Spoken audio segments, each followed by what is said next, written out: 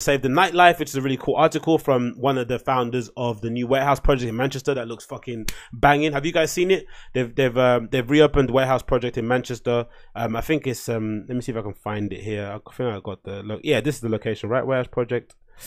Warehouse project Instagram. Let me see if I can find it. They've got an Instagram profile which they post some of the stuff on there, but it looks fucking banging, right?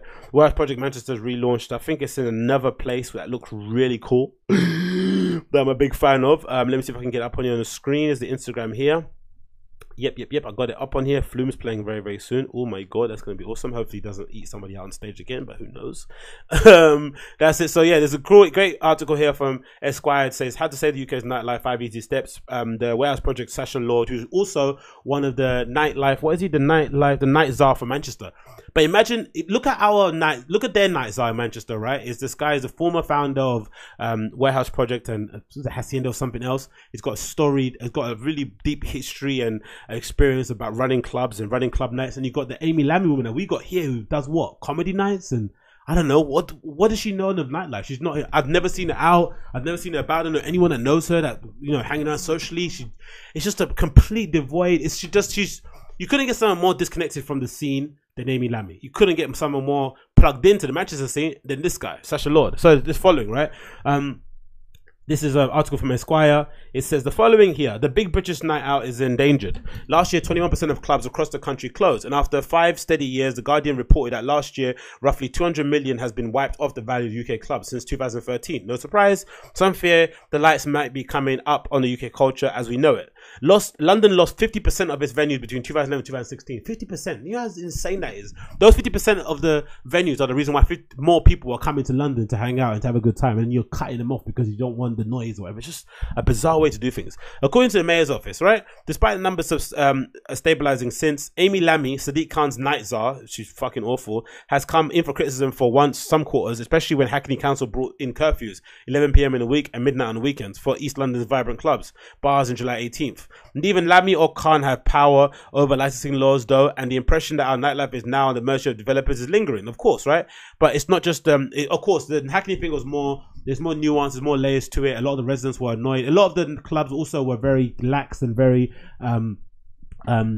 careless with how they conducted their clubs. They weren't necessarily looking after the community. They weren't necessarily making sure patrons weren't pissing on the walls or taking a piss of the local area. So essentially the local residents just got fed up with the clubs. That's essentially what happened. There are some pressure from the developers too, but they just got fed up. The developers offered them another route that essentially required them just to sign over the permission or to kind of build some massive skyscraper that's made out of glass and aluminium, that is glass and steel, that isn't going to cause any trouble, as opposed to like a basement bar. I kind of get it, but still, Amy Lammy and Sadiq Khan are absolute useless in terms of actually enforcing or actually enacting any kind of change in London in that regard. It's not just London either. Notable recent casualties include the Mint in Leeds, which closed in March, blaming redevelopment. So what do we do?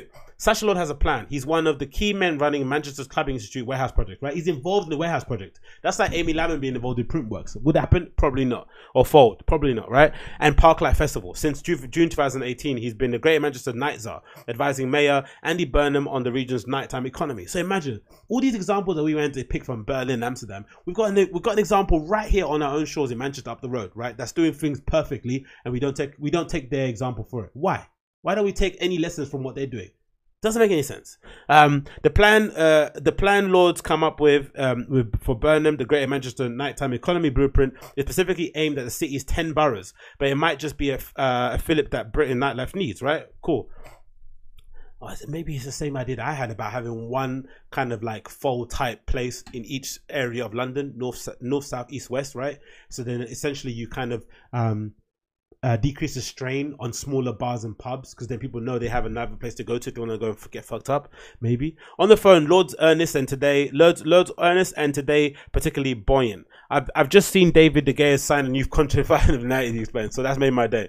Lord, who's from Wythenshawe in South Manchester, has been putting on nights in Manchester since 1994. He found the warehouse project with friend Sam Candle, holding their first party in 2006 at the old Boddington's Brewery in Strangeways, or to to the north of the city centre. The high security prison of the same name was next door, and Lord and Khan got complaints from the warden that the sound from the Public Enemy set had turned the prison into a rave. He's a fan of Lammy's work in London, politically correct, I don't think he is, and he's upbeat about the state of the UK nightlife, despite 27% dropped in Greater Manchester clubs. For one thing, he says the stats don't tell the full story. The club category includes the bars and the plays and music rather than the specialist nightclubs you might think of. The blueprint picks out 5 priorities: safety, transport, diversity, skills and well-being, and regeneration. With fewer police on the streets after nearly a decade of austerity, the blueprint says people are feeling less safe on nights out, so you have to look after each other. So safety, have havens where clubbers can chill out a bit or sober up or charge their phone or find their mates or have a cup of tea and talk have been trialed in Manchester and then will soon hit Wigan and Bolton. So far they've proved a hit, which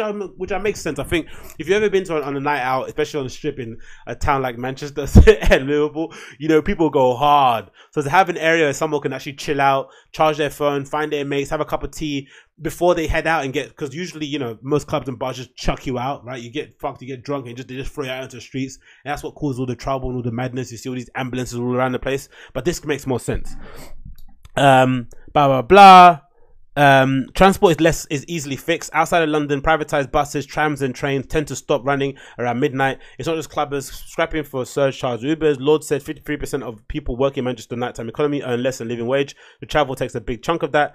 They're being hit with penalised. Burnham has also just suggested another push for a local control on transport. The last 2 options, regeneration and diversity of openings, are interweaved.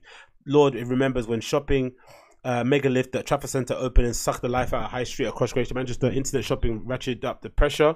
Take Altrincham for instance. I think our base bastion of culture was Wetherspoons, and that was practically about it. But a revived covered market triggered the whole regeneration of the town. Some really good independent bars and independent restaurants popped up, and the Purple Flag Award of diversity and safe night out was full of the year. A decade of austerity hasn't helped, but Lord says local decision making is vital. I think the mayor's doing is trying to drag as many powers into the city region as possible, which is awesome. Then there's also the tale as old as time, the song as old as rhyme. You'll find a nightclub restaurant as being operated.